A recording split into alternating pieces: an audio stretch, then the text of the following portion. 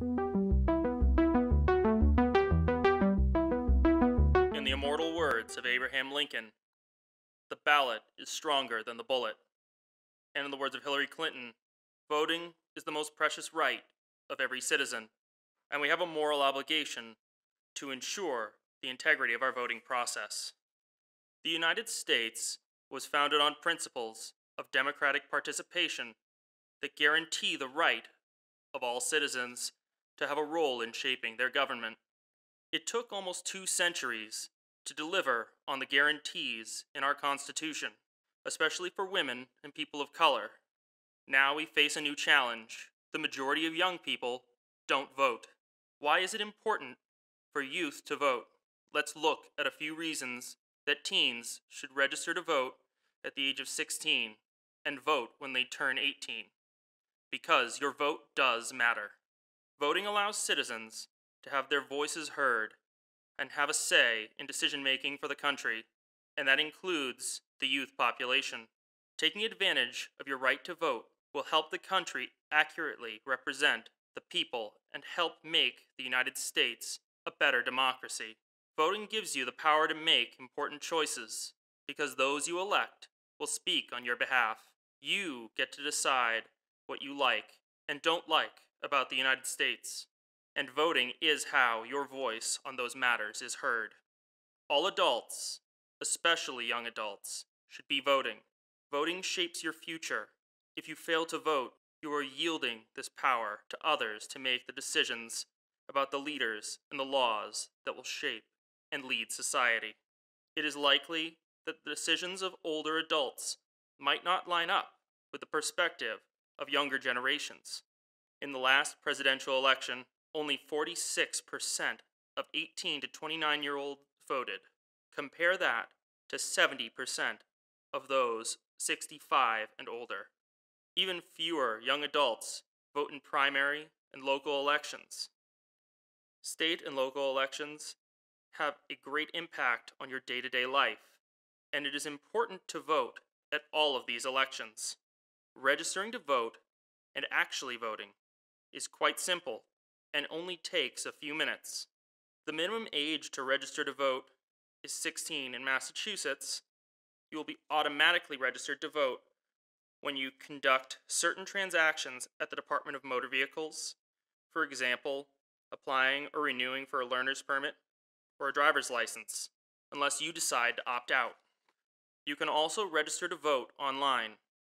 To do this, you will need a valid driver's license, permit, or state ID, and a signature on file with the Registry of Motor Vehicles. If you do not have a signature with the RMV, you can register in person at your town hall using the last 4 digits of your social security number. The high school administration encourages every eligible student to register to vote and has added a link on the high school webpage to facilitate the registration process under the Students and Families tab. There are deadlines for registering to vote in a primary or general election. The deadline to register to vote is typically 20 days before the election takes place. The voting process itself only takes a few minutes. It is not an added burden on citizens. It is an honor and a responsibility. First, you check in by giving your name and address to a friendly poll worker. If you are an unenrolled voter, commonly referred to as an independent, or if you are a member of a political designation and you are voting in a primary, you will also be asked which party's ballot you wish to choose. Once you receive your ballot, head to one of the voting booths and make your selections, and then check out again by giving the poll worker your address and name. After you've checked out, you will submit your ballot by inserting it into the voting machine for your vote to be registered. Congratulations, your voice has been heard. When you turn 18, you're eligible to vote. There are 2 ways that you can vote: by going to the polling location or by mail, called an absentee vote. For students in college, voting may seem impossible, but it is actually very simple. Absentee ballots can be used to vote by people unable to get to the polls on election day.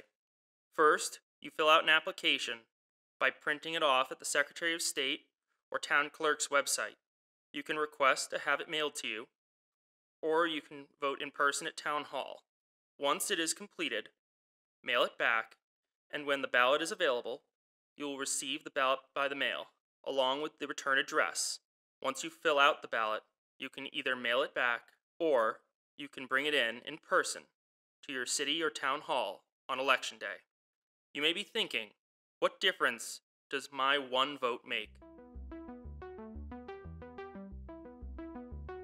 Throughout history, many elections have been won by a margin of just a few votes.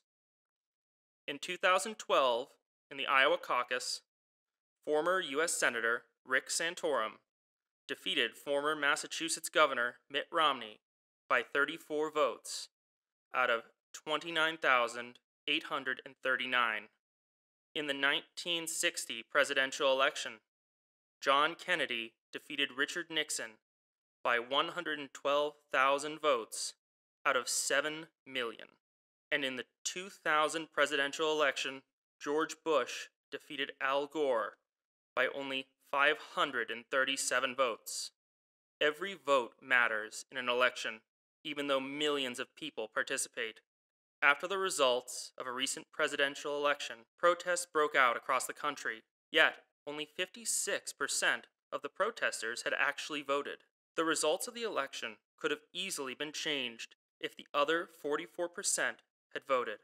Protesting after the fact may get their voices heard, but participating in voting could have actually changed the election results. Voting gives you the right to complain if things don't go your way on a key ballot measure. We must revitalize American democracy and show the younger generations the importance of voting by casting our own votes. As ex-President Barack Obama said at a rally, and then there's Donald Trump. Don't boo, vote. If you don't like how the government is being run, you may be thinking that you'll just not vote. Boycotting elections changes nothing, because when you sit out, you don't force politicians to pay attention to your interests. It's easier for the political system to ignore your wishes because no one in power will be worried about losing your support. If you were running for office and you knew only 46% of youth voted, wouldn't it be easier to discount that generation? Voting in national and local elections can make a difference in how the country is run. Don't throw away your right to vote. Don't be among the 54% of those ages 18 to 29 who plan to sit out the election. Register, follow the news, and when Election Day comes around, cast your ballot. Your voice matters. You can make a difference in these elections and have your voice heard by voting. Now, more than ever, it is essential that young people take advantage of their right to vote, creating the future that aligns with their fundamental beliefs and setting a precedent for future generations. As United States Representative Joseph Kennedy III states so eloquently, "The strength of our democracy lies in the freedom to raise our voices by casting our vote. Every effort to restrict that right must be met by fierce resistance, grounded in the simple idea that everyone in this country matters. Everyone in this country counts. And as young people, you hold a unique power to chart the course that this nation takes in the years and the decades to come. So use that power as motivation to register, participate, and to vote."